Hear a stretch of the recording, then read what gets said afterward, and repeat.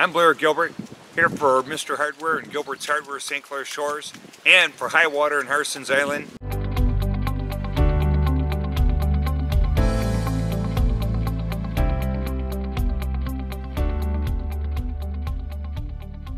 Here to show you Blair's homemade water level gauge meter.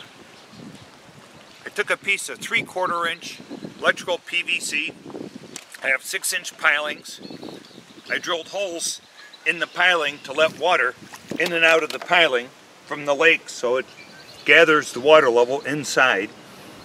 And by this pole, I can mark last year was in May 4th, 2018. Here's where the water level is. So now, on the 10th of May this year of 19, the water level was there. And now here we are on Harsens Island, 2 inches higher from what it was back then. How does this work, you may ask? I drilled a hole in a PVC cap, as you can see, and I found a jug that fit inside my piling. Now this doesn't work unless you drill a hole in the piling so the water can come into the piling. And there's my jug. Pretty cheesy, works good.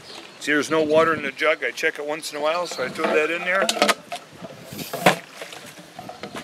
Put the cap down the same level all the time. There you have it. Little quick water meter reading for when the lake is high and we're all flooding. I can keep track of what the water level is just by looking out the window. Quick trip from MrHardware.com.